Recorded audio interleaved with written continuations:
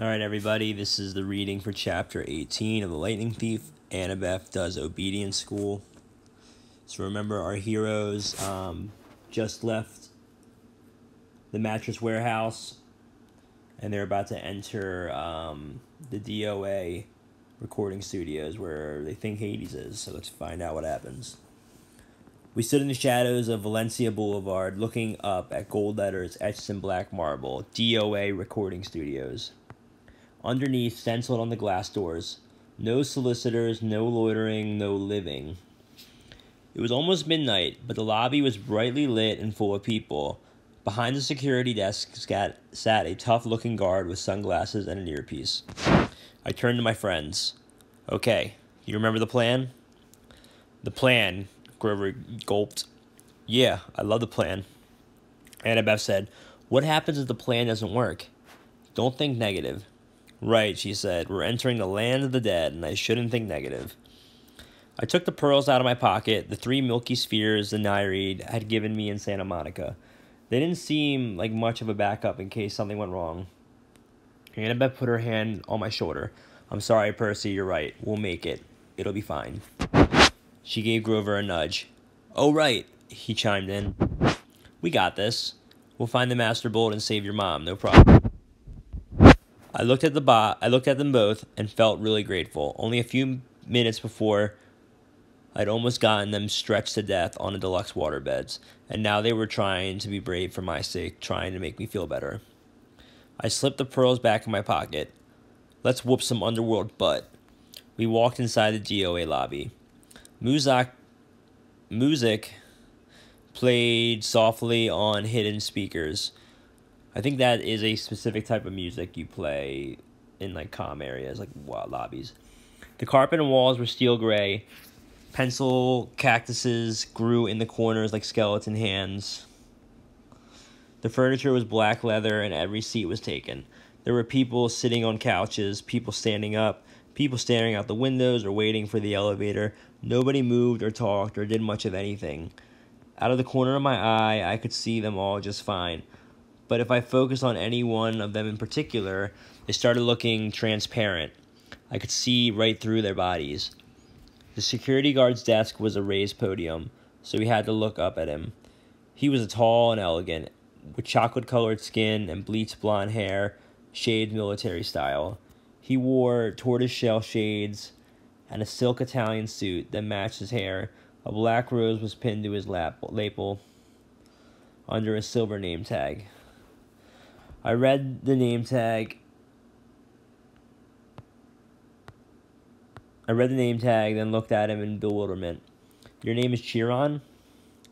He leaned across the desk. I couldn't see anything in his glasses except my own reflection, but his smile was sweet and cold, like a python's, right before it eats you. What a precious young lad. He had a strange accent, British maybe, but also as if he had learned English as a second language. Tell me, mate, do I look like a centaur? No. Sir, he added smoothly. Sir, I said. He pinched the name tag and ran his fingers under the letters. Can you read this, mate? It says C-H-A-R-O-N. Say it with me. Charon. Charon. Amazing. Now, Mr. Charon. Mr. Charon, I said. Well done, he sat back. I hate being confused with that old horseman. And now, how may I help you, little dead ones? His question caught in my stomach like a fastball. I looked at Annabeth for support. We want to go to the underworld, she said. Charon's mouth twitched. Well, that's refreshing. It is, she asked. Straightforward and honest. No screaming. No, there must be a mistake, Mr. Charon. He looked us over. How did you die, then? I nudged Grover. Oh, he said, drowned in the bathtub. All 3 of you? Charon asked. We nodded. Big bathtub. Charon looked mildly impressed. I don't suppose you have coins for passage. Normally with adults, you see, I could charge you American Express or add the ferry price to your last cable bill. But with children, alas, you never die prepared. Suppose you'll have to take a seat for a few centuries. Oh, but we have coins. I set 3 gold drachmas on the counter, part of the stash I'd found in Krusty's office desk. Well now, Charon moistened his lips. Real Dramkas, real golden Dramkas. I haven't seen these in... His finger hovered greedily over the coins. We were so close. Then Charon looked at me. That cold stare behind his glasses seemed to bore a hole through my chest. Here now, he said. You couldn't read my name correctly. Are you dyslexic, lad? No, I said. I'm dead. Charon leaned forward and took a sniff. You're not dead. I should have known. You're a godling. We have to get to the underworld, I insisted. Charon made a growling sound deep in his throat. Immediately, all the people in the waiting room got up and started pacing, agitated, lighting cigarettes, running hands through their hair, or checking their wristwatches. Leave while you can, Charon told us. I'll just take these and forget I saw you. He started to go for the coins, but I snatched them back. No service, no tip. I tried to sound braver than I felt. Charon growled again, a deep, blood-chilling sound. The spirits of the dead started pounding on the elevator doors. It's a shame, too, I sighed. We had more to offer. I held up the entire bag from Krusty's stash. I took out a fistful of Dramkas and let the coins spill through my fingers. Charon's growl changed into something more like a lion's purr. Do you think I can be bought, godling? Just out of curiosity, how many of those you got there? A lot, I said. I bet Hades doesn't pay you well enough for such hard work. Oh, you don't know the half of it. How would you like to babysit 3 spirits all day? These spirits all day. Always. Please don't let me be dead, or please let me across for free. I haven't had a pay raise in 3,000 years. Do you imagine suits like this come cheap? You deserve better, I agreed. A little appreciation, respect, good pay. With each word, I stacked another gold coin on the counter. Charon glanced down at his silk Italian jacket, as if imagining himself in something even better. I must say, lad, you're making some sense now, just a little. I stacked another few coins. I could mention a pay raise while I'm talking to Hades. He sighed. The boat's almost full anyway. I might as well add you 3 and be off. He stood, scooped up our money, and said, come along. We pushed through the crowd of waiting spirits, who started grabbing at our clothes like the wind, their voices whispering things I couldn't make out. Charon shoved them out of the way, grumbling, freeloaders. He escorted us into the elevator, which was already crowded with souls of the dead, each one holding a green boarding pass. Charon grabbed 2 spirits who were trying to get on with us and pushed them back into the lobby. Right. Now no one get any ideas while I'm gone, he announced to the waiting room. And if anyone removes the dial off my easy listening station again, I'll make sure you're here for another 1,000 years, understand? He shut the doors. He put a key card in the slot in the elevator panel, and we started to descend. What happens to the spirits waiting in the lobby, Annabeth asked. Nothing, Charon said. For how long? Forever, or until I'm feeling generous. Oh, she said, that's fair. Charon raised an eyebrow. Whoever said death was fair, young miss? Wait until it's your turn. You'll die soon enough where you're going. We'll get out alive, I said. Ha! I got a sudden dizzy feeling. We weren't going down anymore, but forward. The air turned misty. Spirits around me started changing shape. The modern clothes flickered, turning into gray hooded robes. The floor of the elevator began swaying. I blinked hard. When I opened my eyes, Charon's creamy Italian suit had been replaced by a long black robe. His tortoiseshell glasses were gone. Where his eyes should have been were empty sockets like Ares' eyes, except Charon's were totally dark, like full of night and death and despair. He saw me looking and said, well, nothing, I managed. I thought he was grinning, but that wasn't it. The flesh on his face was becoming transparent, letting me see straight through to his skull. The floor was swaying. Grover said, I think I'm getting seasick. When I blinked again, the elevator wasn't an elevator anymore. We were standing in a wooden bar. So a bar. Charon was pulling us across a dark, oily river, swirling with bones, dead fish, and other stranger things. Plastic dolls, crushed carnations, soggy diplomas with gilt edges. The river Styx, Annabeth murmured. It's so polluted, Charon said. For thousands of years, you humans have been throwing in everything as you come across hopes, dreams, wishes that never came true. Irresponsible waste management, if you ask me. Mist curled off the filthy water. Above us, almost lost in the gloom, was a ceiling of stalactites. Ahead, the far shore glimmered with greenish light, the color of poison. Panic closed up my throat. What was I doing here? These people around me, they were dead.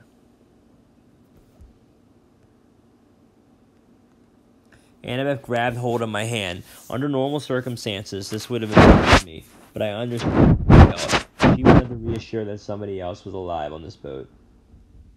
I found myself muttering a prayer, though I wasn't quite sure who I was praying to. Down here, only one God mattered, and he was the one I had to confront. The shoreline of the underworld came into view. Craggy rocks and black volcanic sand stretched inland about 100 yards to the base of the high stone wall, which marched off in either direction as far as we could see. A sound came from somewhere nearby in the green gloom, echoing off the stones, the howl of a large animal. Old Three Faces hungry, Charon said. His smile turned skeletal in the greenish light. Bad luck for you, godlings. The bottom rowboat slid into the black sand. The dead began to disembark. So disembark means to get off. A woman holding a little girl's hand, an old man and an old woman hobbling along arm in arm. A boy no older than I was, shuffling silently along in the gray robe. Charon said, I wish you luck here, mate. There isn't any down here. You don't forget to mention my pay raise. He counted our gold coins in his pouch, then took up his pole. Warbled something that sounded like a Barry Manilow song as he ferried the empty barge back across the river. We followed the spirits up a well-worn path. I'm not sure what I was expecting, pearly gates or big black portcullis or something, but the entrance to the underworld looked like a cross between airport security and the Jersey Turnpike. There were 3 separate entrances under one huge black archway that said, You are now entering Erebus. Each entrance has a pass-through metal detector, with the security cameras mounted on top. Beyond this were toll booths manned by black-robed ghouls like Charon. The howling of the hungry animal was really loud now, but I couldn't see where it was coming from. The 3-headed dog, Cerberus, who was supposed to guard Hades' door, was nowhere to be seen. The dead queued, which means to wait in line, up in 3 lines. 2 marked attendant on duty, and 1 marked easy death. The easy death line was moving right along. The other 2 were crawling. What do you figure? I asked Annabeth. This line must go straight to the asphalt field, she said. No contest. They don't want to risk judgment from the court because it might go against them. There's a court for dead people? Yeah, 3 judges. They switch around who sits on the bench. King Minos, Thomas Jefferson, Shakespeare, people like that. Sometimes they look at a life and decide that the person needs a special reward. The fields of Elysium. Sometimes they decide on punishment. But most people, well, they just lived.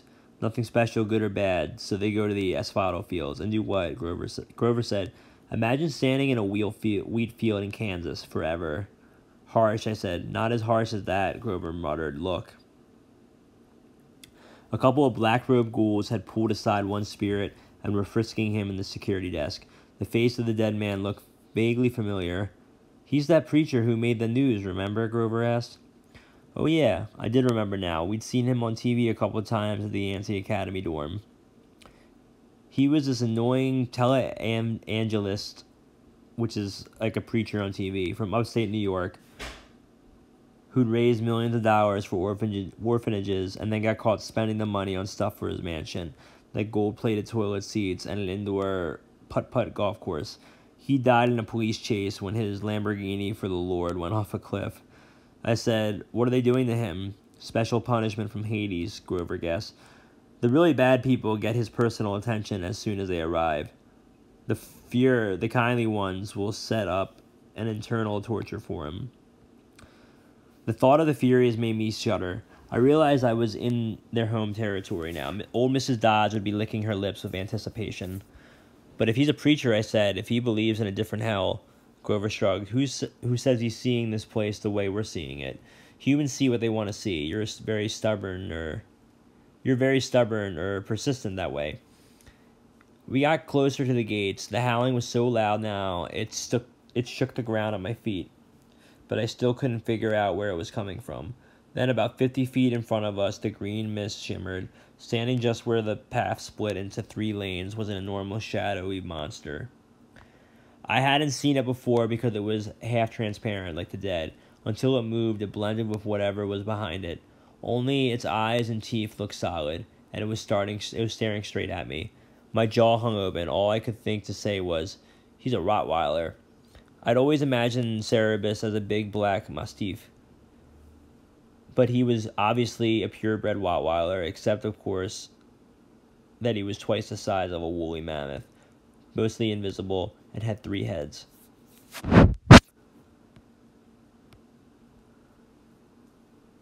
The dead walked right up to him, no fear at all. The attendant on duty lines parted on either side of him. The easy deaf spirits walked right between his front paws and under his belly, which they could do without even crouching.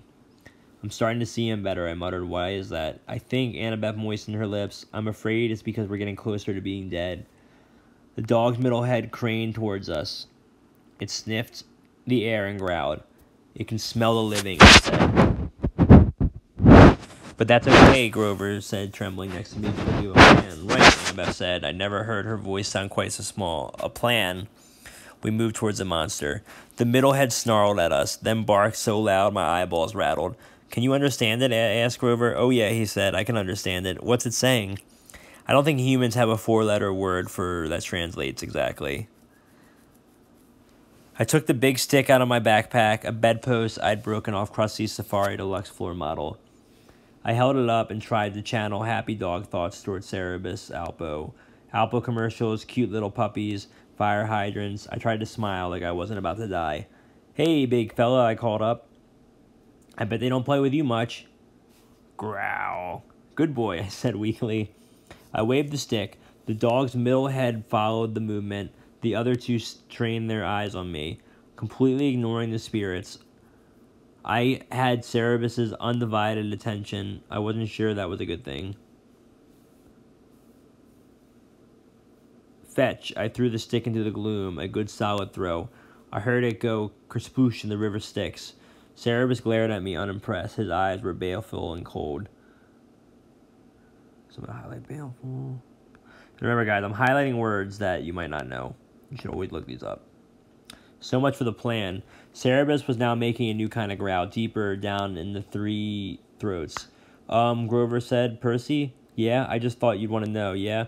"Cerberus, he's saying we've got 10 seconds to pray to the god of our choice. After that, well, he's hungry." "Wait," Annabeth said. She started rifling through her backpack. "Uh-oh," I thought. 5 seconds, Grover said. "Do we run now?" Annabeth produced a red rubber ball the size of a grapefruit. It was labeled Waterland Denver Company. Before I could stop her, she raised the ball and marched straight up to Cerberus. She shouted, "See the ball? You want the ball, Cerberus? Sit."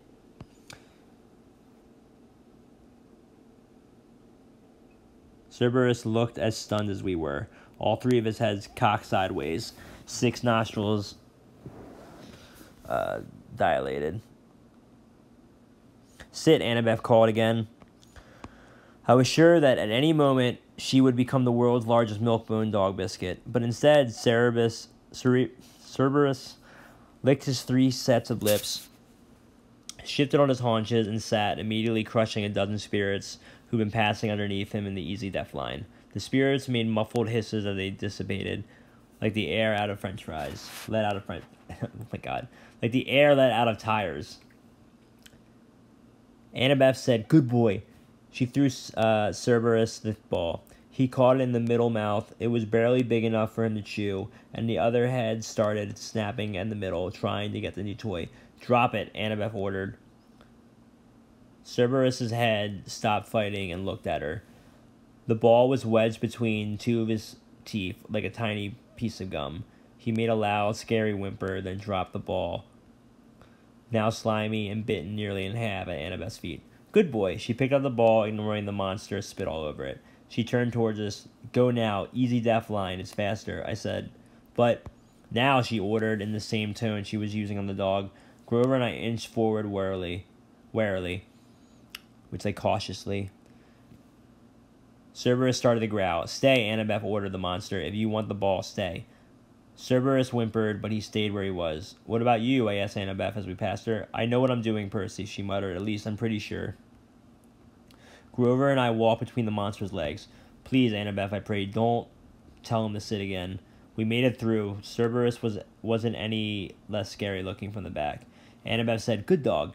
She held up the tattered red ball and probably came to the same conclusion I did. If she rewarded Cerberus, there'd be nothing left for another trick. She threw the ball anyway. The monster left mouth immediately snatched it up, only to be attacked by the middle head, while the right head moaned in protest. While the monster was distracted, Annabeth walked briskly under its belly and joined us at the metal detector. How did you do that? I asked her, amazed. Obedience school, she said breathlessly, and I was surprised to see there were tears in her eyes. When I was little, at my dad's house, we had a Doberman. Never mind that, Grover said, tugging at my shirt. Come on. We were about to bolt through the easy death line when Cerberus moaned pitifully from all three mouths. Annabeth stopped. She turned to face the dog, which had done a 180 to look at us. Cerberus panted expectantly, the tiny red ball in pieces in a puddle of drool at his feet. Good boy, Annabeth said, but her voice sounded melancholy and uncertain. So sad. The monster's head turned sideways, as if it worried about her. I'll bring you another ball soon, Annabeth promised faintly. Would you like that? The monster whimpered. I didn't need to speak dog to know Cerberus was still waiting for the ball. Good dog, I'll come visit you soon. I promise, Annabeth turned to us. Let's go. Grover and I pushed through the metal detector, which immediately screamed and set off flashing red lights. Unauthorized possessions. Magic detected. Cerberus started to bark. We burst through the easy death gate, which started even more alarms blaring, and raced into the underworld. A few minutes later, we were hiding out of breath in the rotten trunk of an immense black tree as security ghouls scuttled past, yelling for backup from the Furies. Grover murmured, well, Percy, what have we learned today? The three-headed dogs prefer red rubber balls over sticks? No, Grover told me. We learned that your plans really, really bite. I wasn't sure about that. I thought maybe Annabeth and I had both had the right idea. Even here in the underworld, even monsters needed a little attention once in a while. I thought about that as we waited for the ghouls to pass. I pretended not to see Annabeth wipe a tear from her cheek as she listened to the mournful keening of Cerberus in the distance, longing for his new friends. Aw. So, that's the end of chapter 18. They get past Cerberus. Very similar to Harry Potter when they get past that three-headed dog. So they find out the truth, sort of, in chapter 19. Chapter 19 is a solid chapter. You kind of learn what's going on. So I'm going to post these alongside the questions, guys. Please answer the questions